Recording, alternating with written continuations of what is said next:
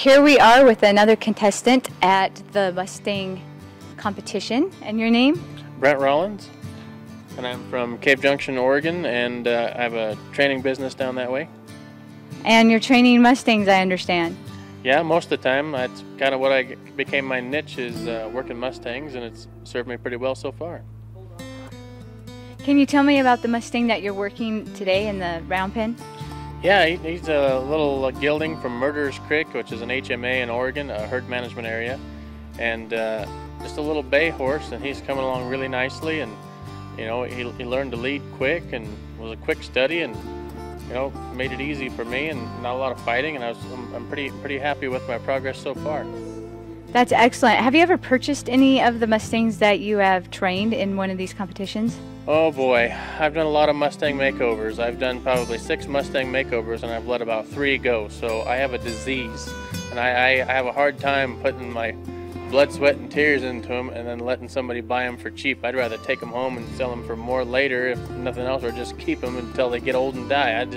I like them too much to let them go. And you are training horses to sell right to the public. To sell to the public, and I train horses for the public, like problem horses, you know, people that have bought Mustangs and haven't got the progress they'd like.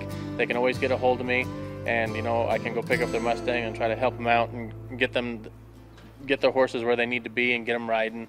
That way that we don't have Mustangs that are just, you know, living in pastures and doing nothing. Is it harder to rehabilitate a Mustang than it is a domestic horse? Sometimes it is. It depends on what life experiences they've had with humans. You know, if the experiences with the human was not pleasant, then it's harder for me to get through to them that not all humans are that way, and that's not what's going to happen when they're with me. And other Mustangs that have had no handling are just like having a wild one that's never been handled. So it just ranges from owner to Mustang to, you know, the situation. So, you know, when I get one for myself, that depends, and, you know, I know exactly where they came from. They've had no handling. But, you know, when you go to a private client and they have a Mustang that they've had trouble with, you never know what exactly you're going to get into. What is your goal today with this Mustang?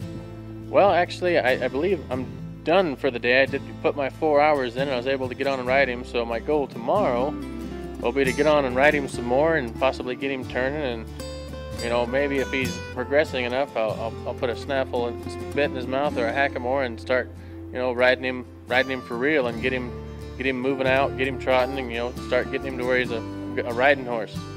What is your draw to the Mustang versus as we've been calling them, domestic horses?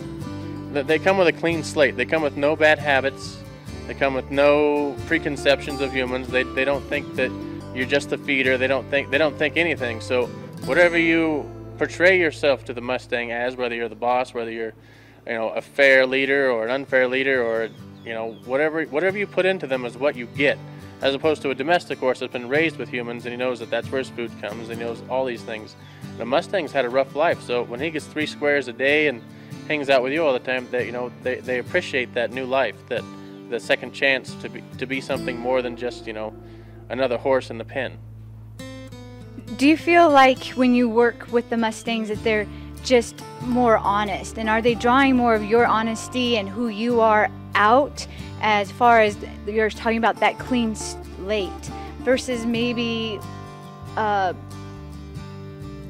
working with just a client horse that has been abused, or just a domestic horse? Is there that part of you that is being pulled out that's reaching you deeper than just the competition itself?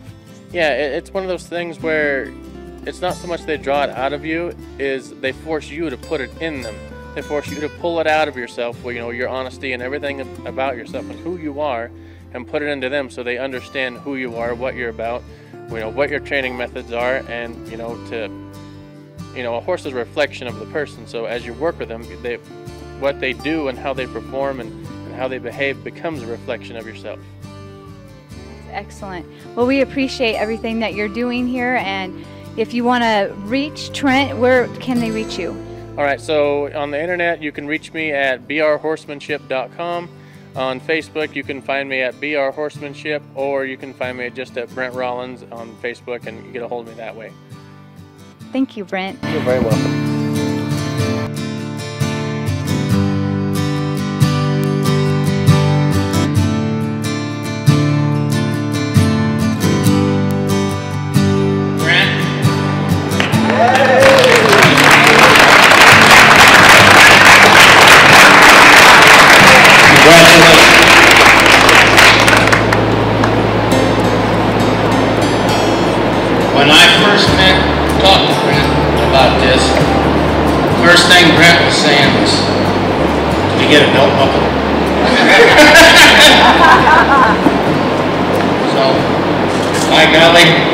We managed to do that. And here we go, a custom-made belt buckle for Brent Rollins. For winning first champion of Wild Mustang Competition.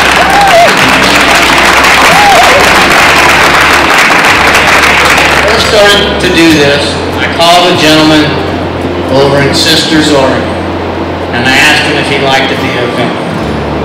And he said, "You're going to give out a prize for whoever wins." And I said, "I certainly am." He said, "Count me in. I'm going to make him a cowboy, custom cowboy hat. And I'm telling you right now, this man makes the best hat in this country. This is Gene Baldwin." He's in Sisters.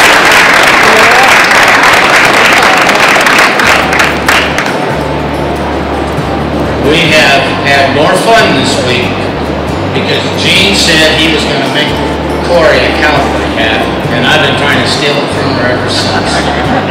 That's it, huh? Nice.